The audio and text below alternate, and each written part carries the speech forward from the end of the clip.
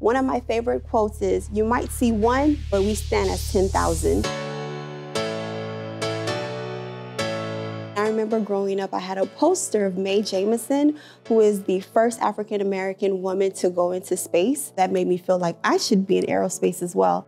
I also had an uncle, which I used to call him fondly Uncle Mathematics, because he would always test my math skills. So he would immediately ask me, "What's 12 times 12?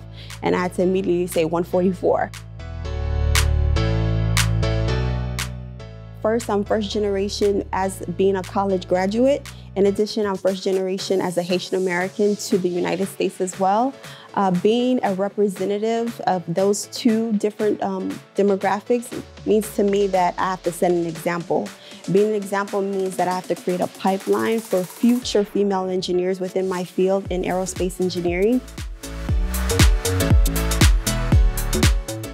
One assumption that I would like to change about women in the workplace is that women don't like the tough jobs or the dirty jobs. For my role as a CAM here at MFC, I'm responsible for the sustainment contract of repairs.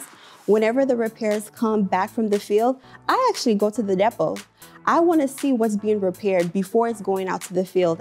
I want to make sure that we are meeting the expectations of our customers. I'm not afraid of the dirty work, and I know my female engineers aren't as well. Absolutely go for it.